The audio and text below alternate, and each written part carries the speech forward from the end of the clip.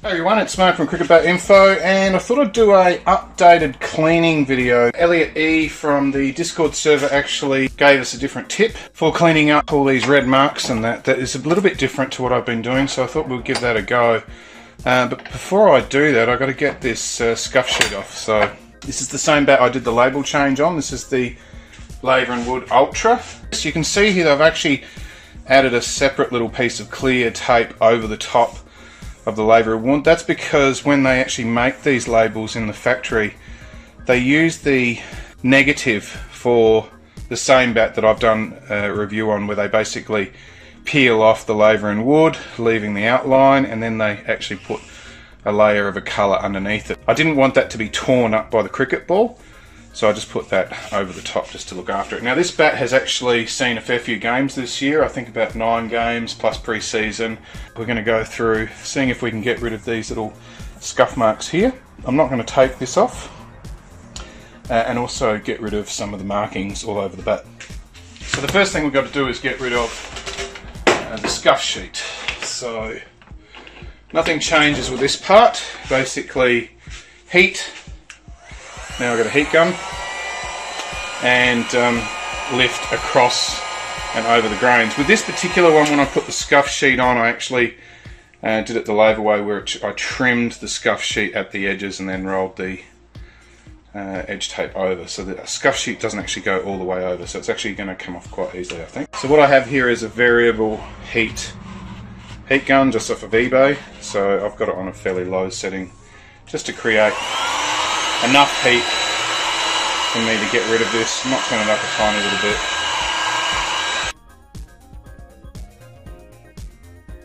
I don't want it to go too hot because the fibre will actually break away from this fibre tape. So this is a bat that Laver prepared in the factory, and I would have gone over the toe and the edges a little bit more. So I don't think I'll be seeing any cracks or anything like that underneath it when we peel this off. Alright, so now that's come off there, I can put some heat into it.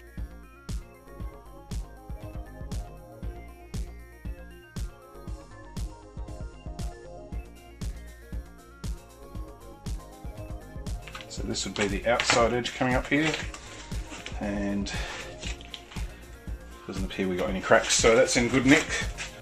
Nothing changes with this part for me. This has always been use the old terps to loosen the glue and then scrape it off.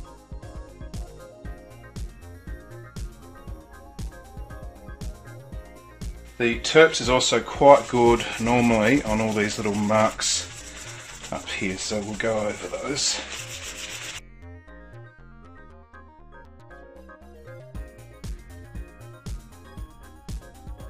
So what I'll do is I'll now skip ahead to where I've actually taken off all this glue. So I've got all that, most of that sticky stuff off. I can feel a tiny little bit of tackiness there. But you can see here that a whole season and pre-season, and we got no real cracks. What I do have is up here a little bit of a crack here, and that's more to do with when I rolled the edge.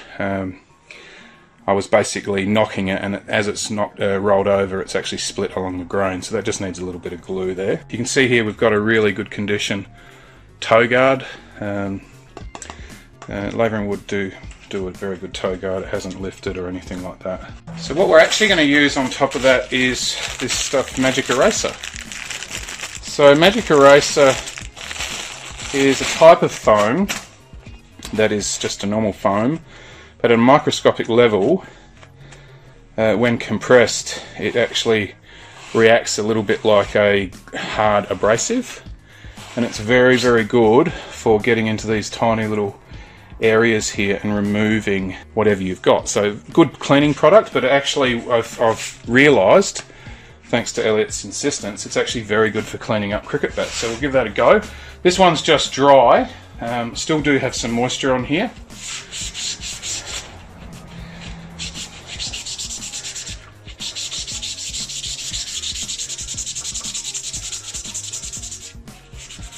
So you see as I go over here, those marks all just come straight out.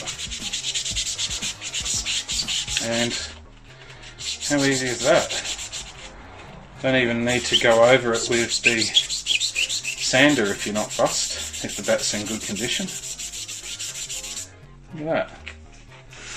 So I haven't put, obviously you can wet this a bit. I think he said you can use, he was using linseed oil, but I'm just going to go dry.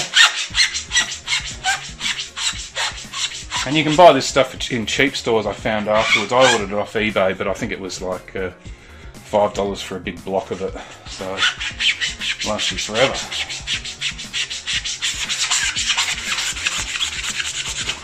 So it's not actually damaging the wood in any way, but it's actually getting right into those little surface areas and doing a really good cleanup job.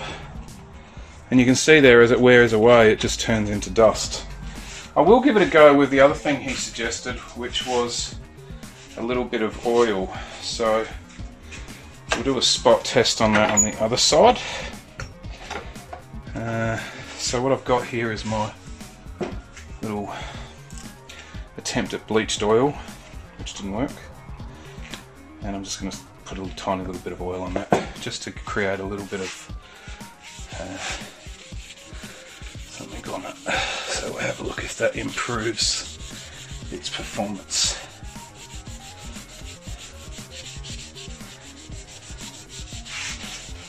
And hopefully you can see there, it's actually doing quite a good job. Look at it when we get over here, look how quickly that ball mark comes out.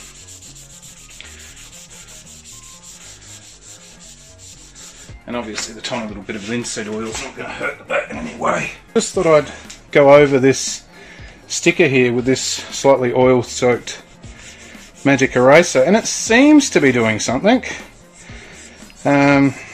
Seems to be a lot cleaner than before.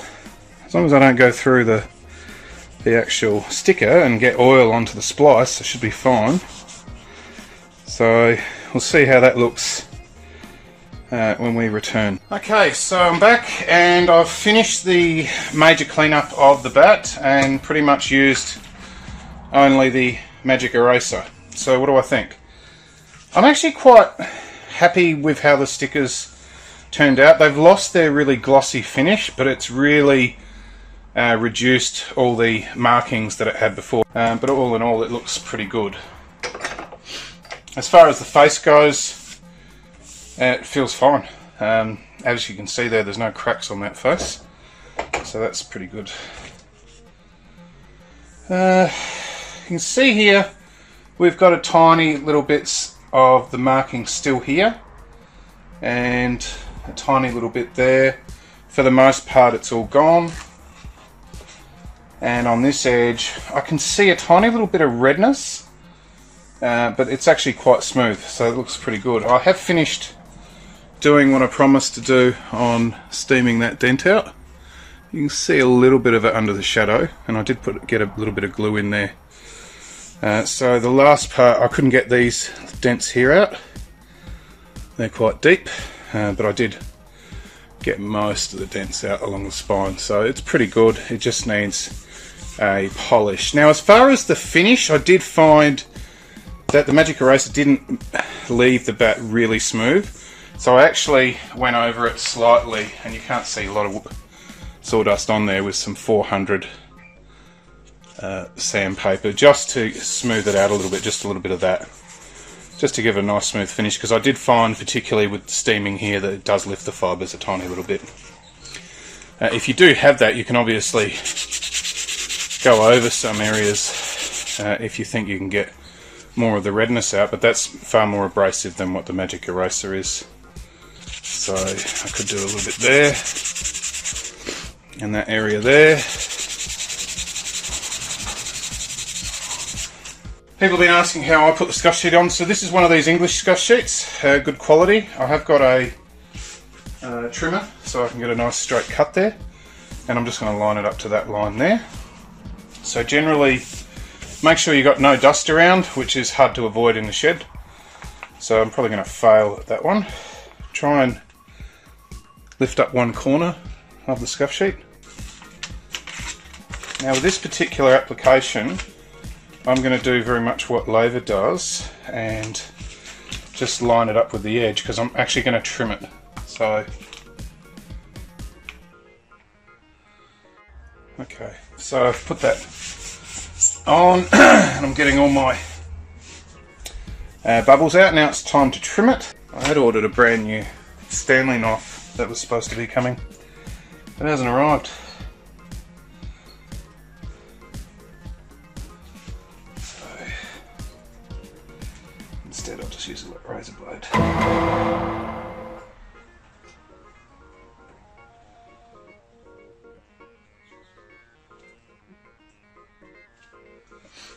Now with this side here down at the toe, what I generally do here is lift it up again and then do my cut.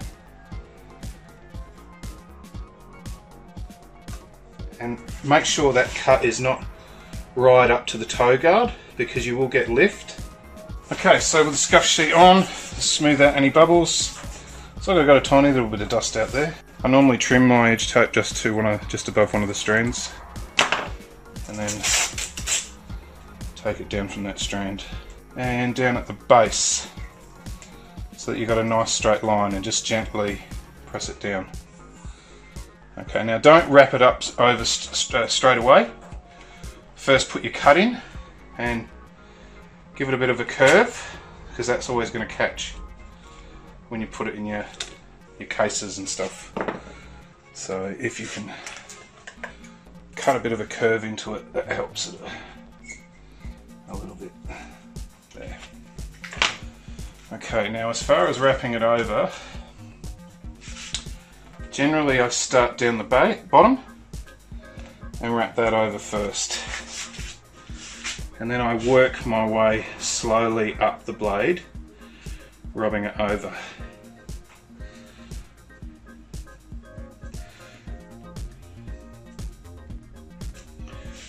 Until I get to the top. And with any luck, you got no bubbles, like that one. So there you go, that's the cleanup of that Laver. Might put some at the bottom too, but we'll see. It's turned out pretty good from where she was, and yeah, that's had a season of work. And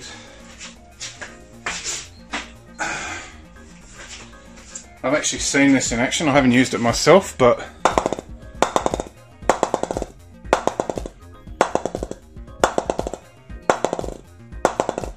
very condensed middle with that edge position, but it's very big. That's the ultra profile. This bat I've seen absolutely cane the ball. Just amazing. So there you go, that's the cleanup with the magic eraser, if you choose to go that way. You always do have the terps and the paper towels if you want to go that way. And applying a scuff sheet. We'll see you later.